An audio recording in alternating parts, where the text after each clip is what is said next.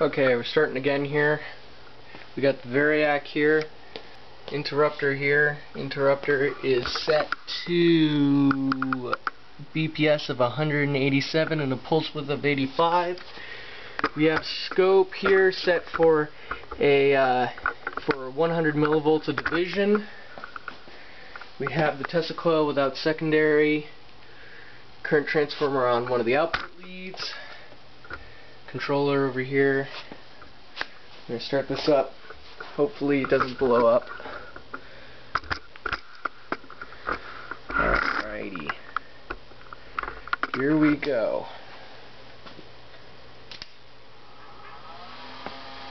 That waveform there, I believe, is from the rest of the power in the capacitor slowly draining out.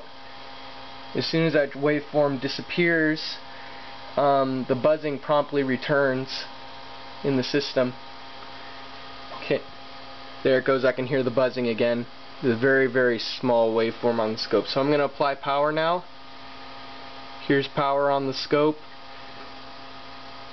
Bring the waveform out just a little bit. Can't see it much. Okay, that's at 100 millivolts of division. That's at 2. That's a bit bigger of a waveform.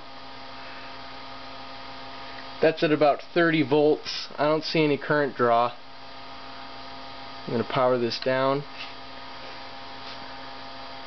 The waveform still seems to be there. It takes it a good long time to disappear.